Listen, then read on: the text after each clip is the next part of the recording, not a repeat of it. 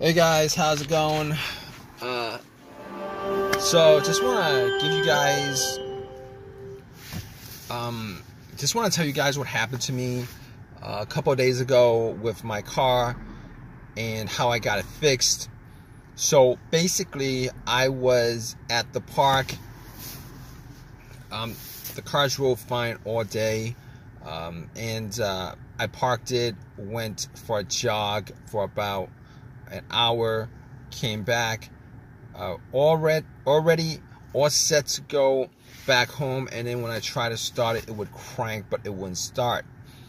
So it'd crank up each and every time I would try to turn the car on, it would crank, but it wouldn't start. So basically, originally I thought it might have been the battery that was causing it. But I remember I changed the battery up about 6 months ago. Got the battery from Walmart. It was one of these value brand batteries. And you know what? I assumed that it was the battery. I was hoping it was the battery because that was one of the cheaper fixes.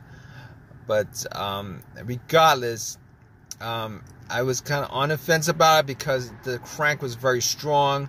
Normally, it was a weak battery or a bad battery or a dead battery. That would be a kind of like a slow crank, a low crank, a slow crank, or it wouldn't start at all. So I was thinking, turn on the headlights, went out, checked up beams, the headlights to see whether they were strong or not, just to give me, just to see where the batteries were at. So I went out, checked the headlights. The headlights were very, very strong, and at that point, I was thinking it probably wasn't a battery. So I popped the hood and looked at the battery just to see, because I thought that was the main reason for it. Terminals were a little bit corroded, and I remember last time I really didn't clean the terminals at all. There was a little bit of debris on the inside, whitish stuff, and I pretty much had a can of Coke in the car, poured it on the terminals, had it fizz up, oxidized, and took some napkins to clean it, and popped it back in. They weren't loose, but they weren't super tight as far as the terminal is concerned. I was able to pop them out, pop them in, and I was hoping that would resolve the issue. Went back, tried to start it, it would crank again, it wouldn't start. At that point, I was pretty sure it probably was not the battery, but seeing as how I had a booster pack on me that I bought 6 months ago when I had that issue with the battery, and I haven't used it since. It was about 80% charged. Popped it on. Just want to get the battery out of the way as far as it being the cause of it. I was hoping it would crank. It was hoping it would turn over. It did the same thing. It cranked. It wouldn't turn over. So at that point, I ruled out the battery being the cause of it. While I had the hood up, I was looking at the negative connection, which is the ground, which is the main ground wire. Looked at that. If you guys don't know what the ground wire is, it pretty much completes the circuit. All right, and the main ground wire is pretty much the negative cable, and that negative cable normally is pretty much connected to the frame of the car. So I checked that out, and it didn't look like it was that bad. It had some rust on it, but I didn't think it was that bad. Everything was connected well, and at that point, I pretty much ruled out the ground wire. I ruled out the battery. I ruled out the alternator, seeing as how I didn't think it was the alternator to begin with, because normally if it was a bad alternator, the car would have died out on the road while the engine was on. but that wasn't the case. But regardless, when I had the battery pack on, if it was the alternator, you know, the car would start up and then it would die out immediately when I took the power pack off. But that's I'm going way off on that right now. I didn't think it was the alternator. Normally the alternator would not be causing some situation like this unless the battery was very, very low, and then you'd have a slow crank and all that stuff. But could rule out the alternator. All right. So basically, after that, I'm like, okay, it could be a bunch of other things. It's possible that it could be a bunch of other things. But then I realized there was no check engine light at all on, there's no check engine light at all on the dash. And I haven't had a check engine light in a long while on this car. I haven't had a check engine light in a long, long while on this car. So basically, at that point, I could pretty much rule out a bunch of other stuff that actually had a sensor connected to it, whether it be the mass airflow sensor that could cause it if there was an issue with that, throttle position sensor, camshaft, crankshaft, a whole bunch of stuff that has a sensor connected to it. I could pretty much rule that out. But here's what I did. I have a $20 OBD2 reader that I keep around in the car, and I've had it for a while. Okay, so in this situation, I was thinking, let's analyze this. Let's pretty much deduct what we need to deduct as far as causes of this, deductive reasoning as far as the causes of this. I'm like, there's a chance it might be the car's computer having issues for whatever reason. It's not connecting with the car itself. And I gotta rule that out, so I put the OBD2. And I know the OBD2 is normally not gonna tell me without a check engine light. Normally it's not gonna read anything.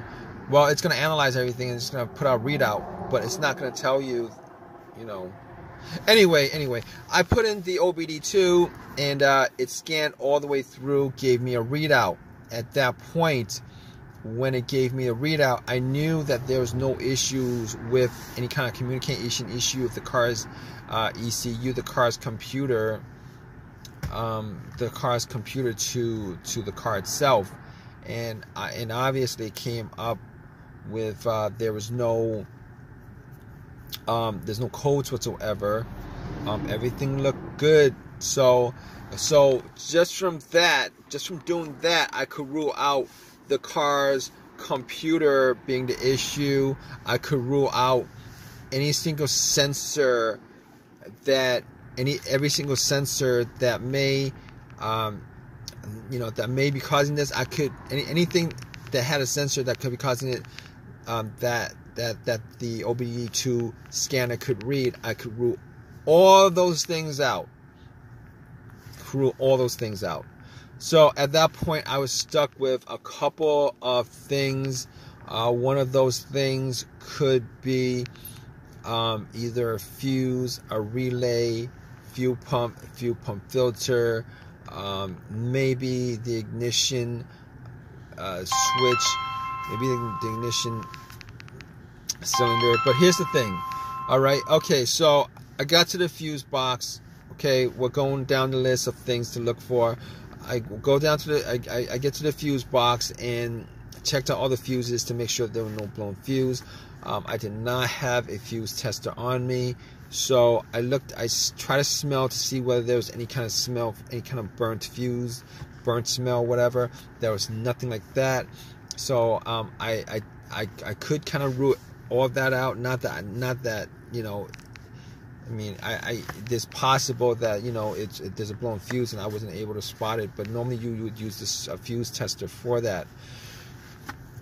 So basically, we're left with relays, and the fuel pump as major failures that could be causing this issue. So I was looking, before I even went there, I forgot to say that another test I did was. Originally, I thought it might be maybe a fuel pump issue or something like that. So what I did was I sat in my car, had the car all the way off, and what I was trying to do was I was trying to trying to hear the fuel pump going off, the fuel pump priming. All right, so normally the best way to do that is if you had another person right next to where the fuel cap is. You take the fuel cap off where you put gas in, and you would listen while somebody turns the car to the on position. Now, I didn't have, it was just me, so I sat in my car with everything off, turn it to the on position, try to hear, listen for some kind of whizzing sound, motorized whizzing sound, and see if I could pick anything up. I wasn't able to pick anything up either way, whether there was a sound or not. So at that point, couldn't figure out exactly whether it was the fuel pump that was the issue. So obviously got to the relays, and you know, didn't notice anything different with the relays. So I actually, you know, just to test out the relay to see whether the relay might have had issues or something like that, I actually swapped another relay for that relay. I swapped it, you know. So when I swapped it, got back in the car, turned on, boom. When you know it, it actually cranked. It turned over. So at that point, I could, you know, rule out everything else, because that was the issue that was keeping the car from turning over. At that point, I knew it was the relay. All right, if it didn't turn over, it might have been something else, probably the fuel pump or whatever. It could be, you know, probably the fuel pump. But anyway, just to tell you how I fixed it, you know, obviously went to AutoZone, got another relay, swapped it out, and haven't had an issue, haven't had a crank no start issue since. It turns over just fine. And you know, ever since that happened a couple of days ago, car's been driving fine. It's been turning over fine. It's been cranking over fine. Had no issues with it. So if you guys are in this situation, you know, you guys want to know, try to figure out what's causing that situation, what you guys, you know, just go down the list of what I went through on this video. As far as just eliminating stuff that could be causing it, there's a good chance that, you know, your problem could be caused by one of those, you know, one of those things. But in any case, hope you guys enjoyed this video. If you guys have any comments, please leave a comment in the comment section. Please subscribe. Please give me a thumbs up. I really appreciate it. Hope this has helped you guys out. All right, guys, take care.